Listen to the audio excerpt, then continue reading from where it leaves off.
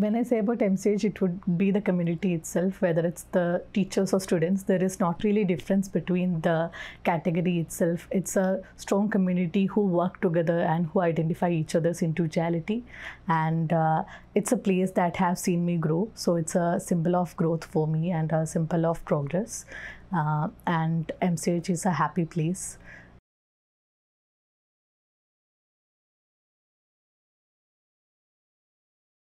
I'm Meghana Haridas. I'm from Kerala. I'm pursuing my second year master's in MCH. I ended up choosing MCH because of the multidisciplinary nature in the course. In fact, I often hear my friends saying that they chose humanities because they hated science, but that was not my case. In fact, I took biomath in my +1, +2. I was also an integrated student for NEET coaching, and I was pursuing that branch in study.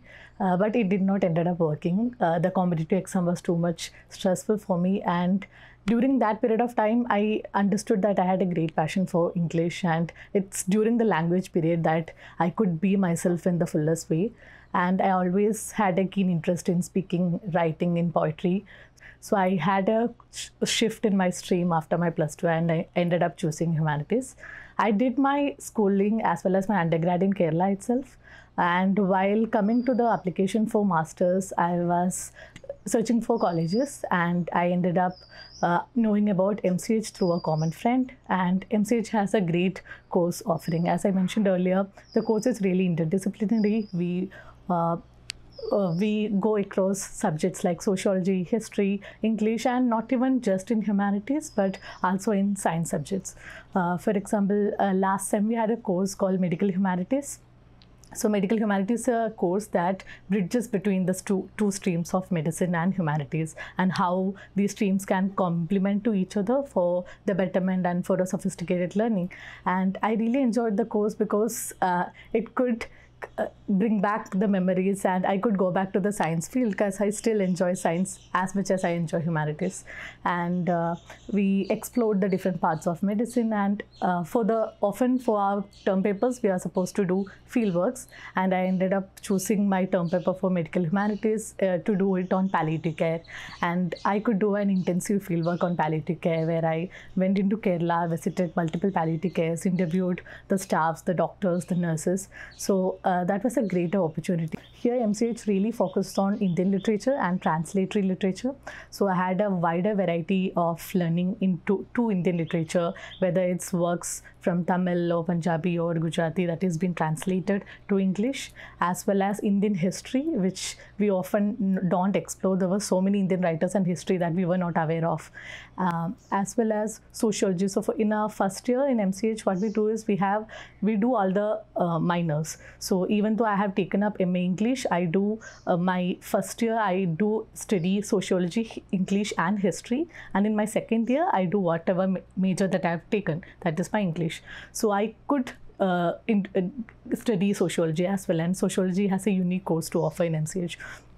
So, and all this go for like kind of complements to your major. So whatever I write is from an English student perspective, so it can complement to my understanding as a English literature student.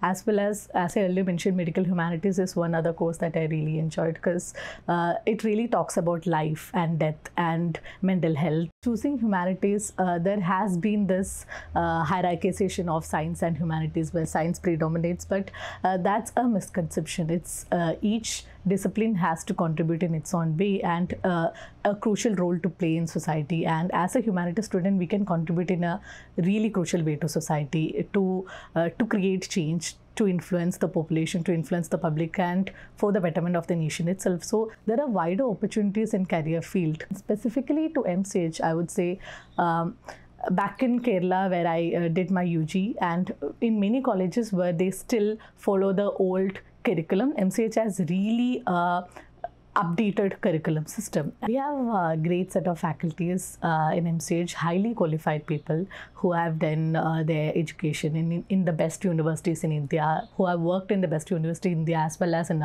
abroad. The faculties are really friendly and student friendly, and inside the classes are not really a monotonous one person speaking kind of mode. Rather, the classes are group discussion mode. Often the teachers engage us to sit in a circle rather than to sit in horizontal seats where the discussions are in a circle. And MCH, the classes are much more lesser in number, so there is much more attention to the individual student. I'm really glad to be part of this institute and to be able to get education from them, and they have really good contacts, and these are the people who actively are still writing and submitting research papers, and they are not sitting idle once they have gotten the job. So their passion towards the subject really motivates us also to write and to continually update ourselves in our learning and in the work that we do.